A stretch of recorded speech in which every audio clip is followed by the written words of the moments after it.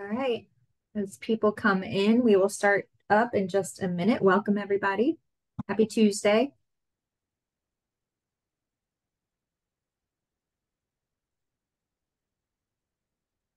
Last Tuesday in February, as Beverly and I were just saying, we don't know what happened in February. So happy almost March.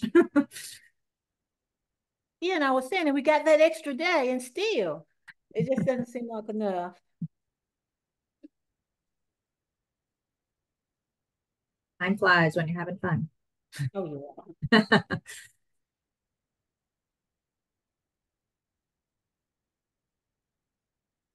For some people to join us. It's just about 12 o'clock.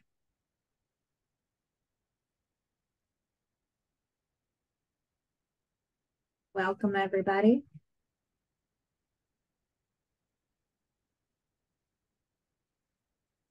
Great. We're getting more people. Welcome. Right. Okay, well, I will go ahead and get started since it is 12 o'clock. Welcome, everybody. Happy Tuesday. Welcome to Tool Time Tuesday. My name is Andrea Young, and I am the ECAC Communications Lead and a parent educator. Today, I am joined by Beverly Roberts, who is our ECAC Family Engagement Manager. And if you don't know, February is National Parent Family Leadership Month. So Beverly is here to talk about you're not perfect, and that's perfectly fine. So she is going to be sharing strategies about self-care and decision making for parents and caregivers. And I know that is something I'm interested in learning more about. So I'm going to go ahead and hand it over to Beverly.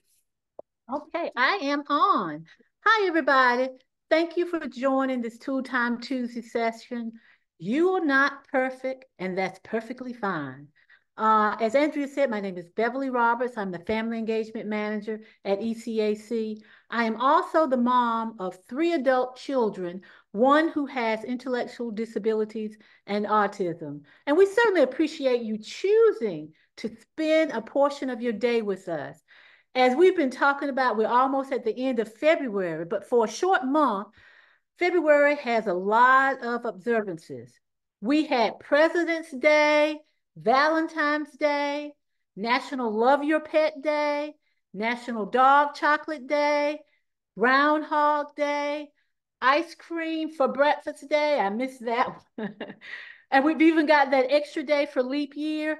Today is National Strawberry Day and National Polar Bear Day. Who knew?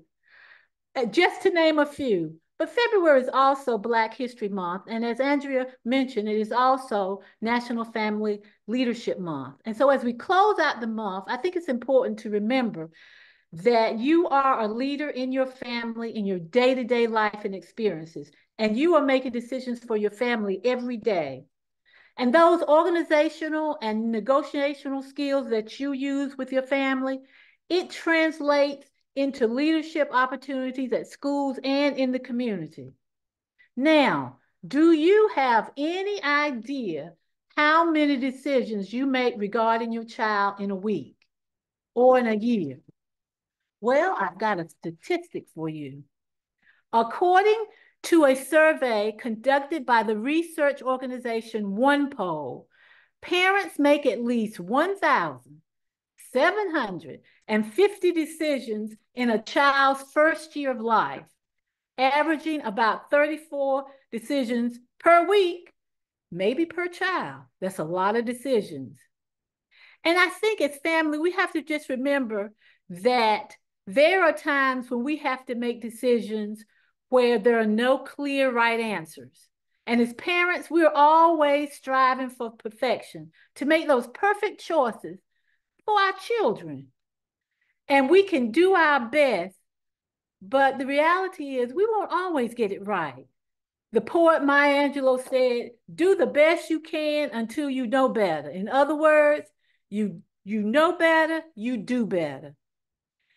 Because this journey called life is a learning experience that never ends, and mistakes are part of life because we live in an imperfect world.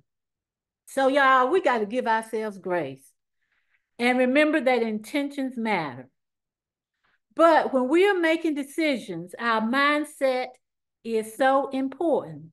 we can't focus so much on something that's not going right, because if we do, we fail to recognize those important moments and experiences that go well. We have got to have a positive mindset. Now, I've been sharing with my ECAC family and my biological family and my friends and whoever I can share this with, something that I saw on Facebook. And sometimes you see some really good stuff on Facebook.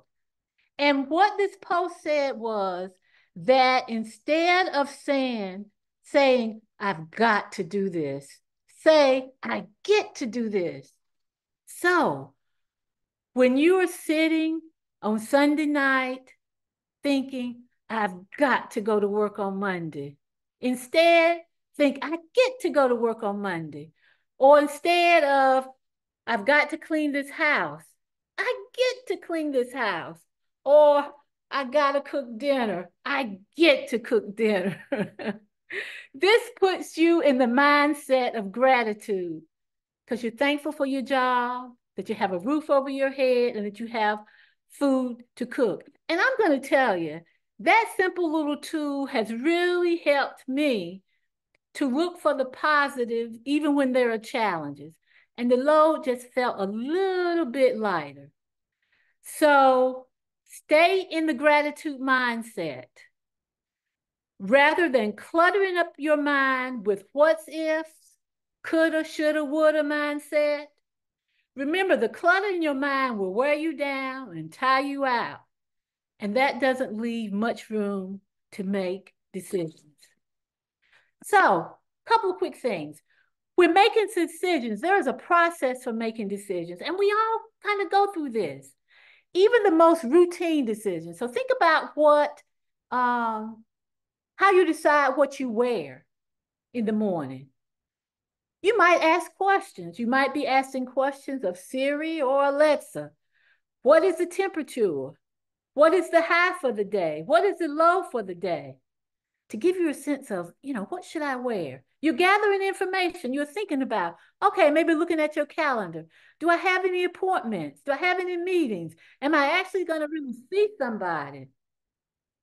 And so really thinking about what you are going to do that day. Do I need to dress to impress? And then looking at what are the choices I have to wear in my closet and making those choices. So we make lots of choices. We make individual decisions. We make decisions for our family and with our pet family, and we make decisions in partnership with others. But what else can we do when decision making in terms of self-care? Well, I'm going to throw another stat at you, and this sort of blew my mind a little bit. We have an average of 12,000 thoughts that go through our head per day. And according to the National Science Foundation, 80% of our thoughts are negative, and 90% of our thoughts are repetitive. So if you think about that, we've got about 9,600 thoughts, negative thoughts, going through the mind in the course of a day, and they keep coming back. So we've got to figure out how we put those negative thoughts in its place, not in our mindset. So we've got to practice mindfulness. Mindfulness allows you to clear your mind, to give spaces to make decisions, and also a chance to share joy and peace. Now, the definition of mindfulness is the practice of maintaining a non-judgmental awareness of your thoughts, emotions, or experiences in the moment. Being present in the moment. I want you to take just a minute, actually 30 seconds. And I want you to get comfortable where you're at. I'm going to get comfy in my chair. Relax. Close your eyes. And for 30 seconds, I want you to listen to the sounds where you are. Feel where you are. Listen.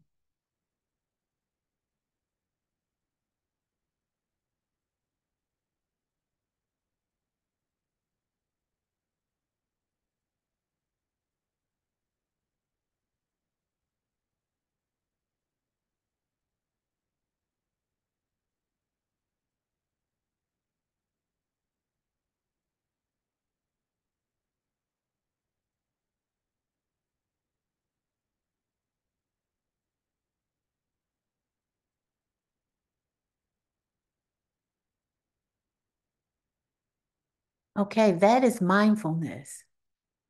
Taking the time to be in the moment, focusing. You know, it's amazing. Um, when I do this and there's no noise in the background, I think about a song from my day, so I'm aging myself. It was called The Sounds of Silence. Because even in silence, you can hear the silence. So taking the time to be aware of where you are, who you are with. You know, we often play over in our minds what happened yesterday, or we worry about what will happen tomorrow. Well, the researchers at Cornell University, they conducted a study and they followed these participants over an extended period of time and discovered that 85% of what people worried about never happened. Being in the moment. Think of how much energy, and I know myself, you know, something go down and I'm planned out, you know, the worst case scenario, and it'll wake me up at night. I'm thinking about that worst case scenario. And 85% of the time, that energy has been wasted. And even if it does happen, we've still wasted energy worrying, sapping our energy from giving us the space, the peace to really be able to think. Being in the moment helps you to enjoy your kids, your family, your friends, all the beautiful things that are around you. Enjoy what's in front of you. So, how do we practice mindfulness? One, we pay attention. There's so much going on around us.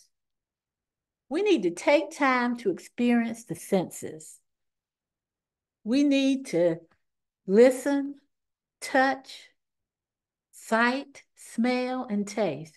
For example, when you're eating your favorite food, take the time to smell, taste, and enjoy it.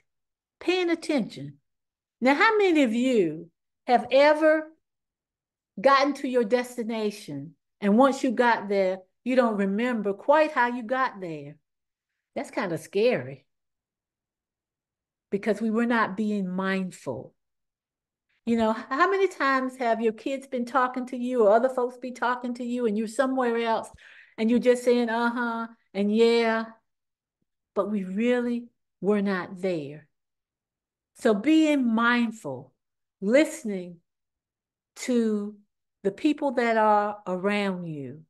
And so that when you have decisions that you are making, you've already practiced about how you be mindful, how you focus, how you sort of put aside all 9,600 of those negative thoughts. So we also have to live in the moment. Find those simple pleasures. You know, when I think about simple pleasures for me, I think about a comfy chair, my warm electric blanket, my favorite snack, and I get in front of the TV. Well, I know it's the TV, but that's still one of my guilty pleasures. And I look at the Waltons or Different World or That Girl. You know, it's nice just to sit and not to have to think. Because, you know, in TV land, you know, you can have a challenge and in 30 to 60 minutes, it's all solved. Everybody is happy and everything is right in the world. And sometimes I just like to have those moments.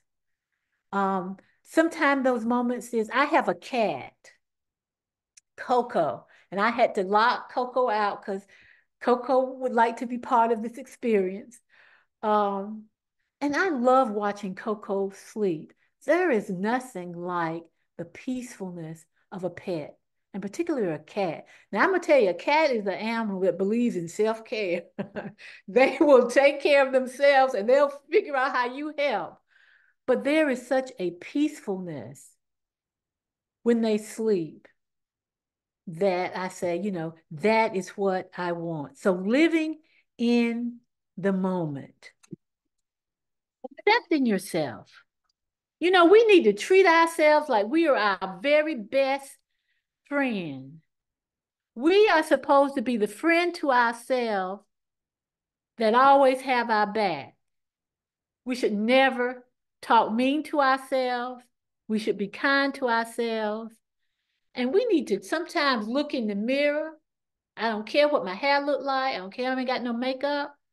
But look in the mirror and see the beauty in ourselves and that we are unique and we are special. There is no one, none of us are like, there's no one like you. And that's pretty special. So accepting who we are, we all got a couple of flaws, but there is no such thing as imperfection. There are things we can learn, there are things we can do better, but we don't beat ourselves up about that. We have to be kind to ourselves. We also need to focus on our breathing. When we started out, I did that little breathing exercise. When those 9,600 negative thoughts come through your mind, when something negative, or when you need to think, or when you need to just take a moment, breathe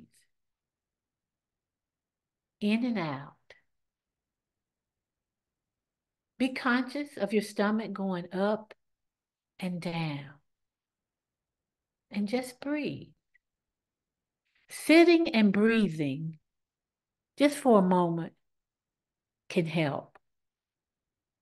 I tell you, I was thinking of a story, I have learned something in terms of about mindfulness, not rushing, taking the time to think. I am on a 40-day plant-based diet. Anybody that knows me knows how much of a struggle this is going to be. And I'm going to have to tell you what is so bad about it is from the day I started, I was already thinking about what I was going to eat the day after the 40 days. I'd already picked out my restaurant. I told my daughter as it gets closer, make sure you make the reservations so we don't miss out. I wasn't being mindful in the moment. And so as I'm thinking about that, and I'm thinking about plant-based and all the things that I love that I can't eat. Well, what they said in this program was, you really need to be on it 90% of the time. So of course, I'm thinking about what can I do for that 10%? And so I am just not focused, not mindful of the moments, and thinking about, just how I can quickly get through this, not thinking about the benefits, because that was the purpose in doing it. You know what happened? I went to a cooking class, and she was cooking plant-based chili, and she had this plant-based salad. I really wasn't paying much attention in the beginning because this kale is killing me. And so she was doing a kale salad and she talked about all the seasoning and the herbs. And she said one thing that came to my mind. She said, what you are missing are really the flavors and the taste. So as you do plant-based, what you're looking for is substituting some of the flavors that you're missing with some of the herbs and seasoning. And so I began to listen a little bit more. And when she got to that kale, she talked about all the ingredients being mixed together and how you massage the kale and all of that. So all of a sudden I became mindful. I became in that moment about, okay, I decided that a plant-based diet is what I need to be healthy in this season of my life. And so I focused and I began to hear what I had not been able to hear before. And I tasted the kale. It did not taste anything like what I had. She had used olive oil and sesame seeds, and it made a difference. And I thought, you know what? I had not given this a chance. I had not been mindful. And so now, granted, I'm going to tell you, I'm still probably going to go to that restaurant the day after the 40 days, but I'm taking a lot of this with me. And I'm going to be mindful when I cook about the seasonings and the health benefits of what I'm doing. And I'm not going to be focused on what I perceive as the negative, all the things I can't eat, which is really the positive. So if I can put that positive mindset on this, maybe you all can do it for a couple other things. So that was really an important thing that I learned. As I wrap up, a couple of quick things. Don't neglect the basic components of self-care, which is eating a healthy diet. I'm getting there, y'all. 7 to 8 hours of sleep and getting regular exercise. There's no substitute for that. And I know, like me, I had a child with disabilities, and Charles Everett was a 24/7 experience. But it's important that we be mindful that we can't be there for someone else until we're there for ourselves. Now, I'm going to give you an assignment. At the end of this webinar, when you click that leave button on the screen, or when Andrea hits the end of the webinar button that cuts you all off, take a mindful minute and identify 2 or 3 things that you are grateful for. Because gratitude helps free up the space. Gratitude helps push those negative and unproductive thoughts away. I started this presentation with the title of "You're Not Perfect, and That's Perfectly Fine." But I want to end with this quote. A perfect parent is a person with excellent child rearing theories and no actual children. So, you all, thank you for sharing these mindful moments with me. And I am going to turn this over to Andrea. Thank you so much, Beverly. I love all these tips, and I know that I need to work on my mindfulness. I'm going to now launch a quick poll for everybody. The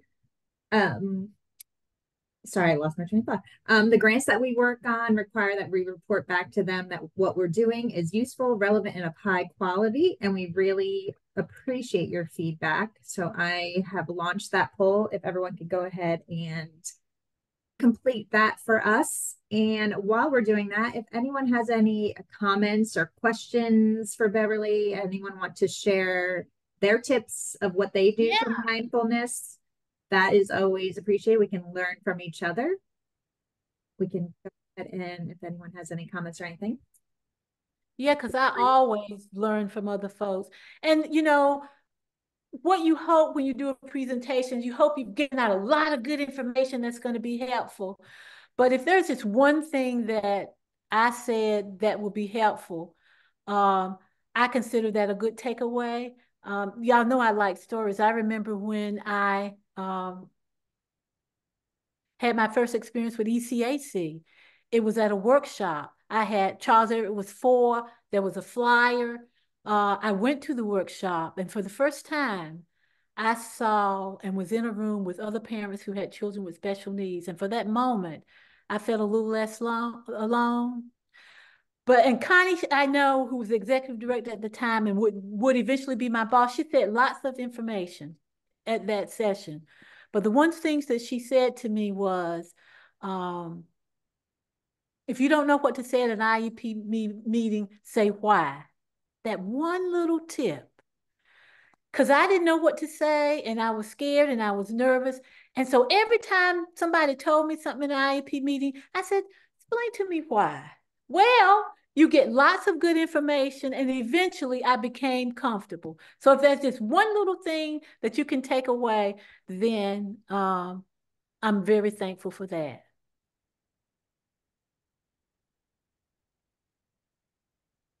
People are saying thank you.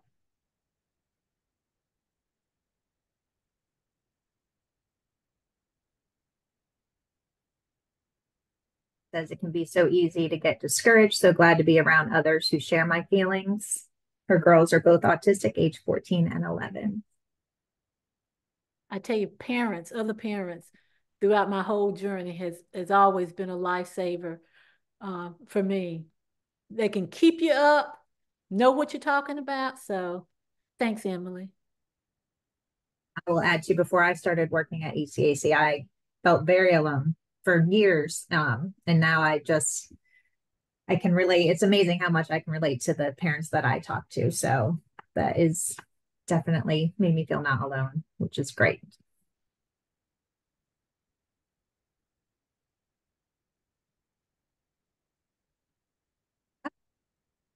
Elena says, I'm a school psychologist and it helps me to continually hear from parents and have more empathy and understanding. That's an Thank you for excellent that. point, Elena, because that's what families need.